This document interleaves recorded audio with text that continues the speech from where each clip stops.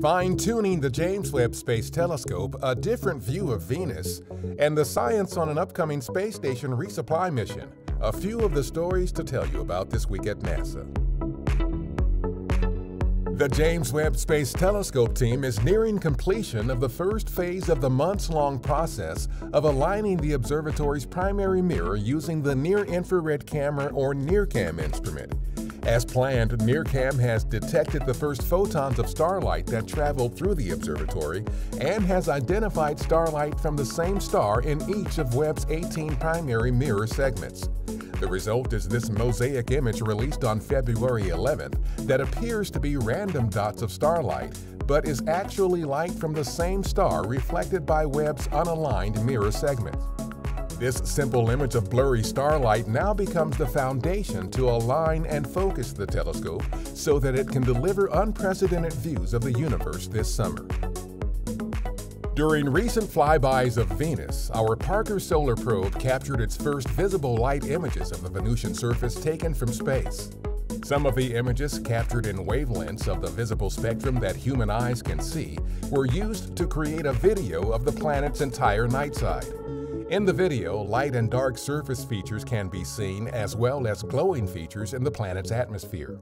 These images can help us learn more about the evolution of Venus, which has been referred to as Earth's twin. Our commercial partner Northrop Grumman is targeting February 19th for the launch of its next resupply mission to the International Space Station from our Wallops Flight Facility in Virginia. More than 8,200 pounds of cargo will launch aboard the company's Cygnus cargo spacecraft. The science being delivered on the mission includes a study to evaluate the effects of a drug on breast and prostate cancer cells, an investigation that could potentially lead to products to protect aging skin, and a system to test techniques for hydroponic and aeroponic plant growth. This is the company's 17th resupply mission to the station for NASA. NASA's Investigation of Microphysics and Precipitation for Atlantic Coast Threatening Storms, or IMPACTS mission, is a multi-year airborne science campaign tracking snowstorms across the Midwest and eastern U.S. Data collected by a suite of instruments on a pair of NASA aircraft helps researchers determine how snowstorms develop, how much snow a storm will bring, and where the bulk of it will fall. The current campaign is the second deployment of IMPACTS and is scheduled to wrap up at the end of the month. Engineers at our Stennis Space Center conducted the second RS-25 engine hot fire test of 2022 on February 8th.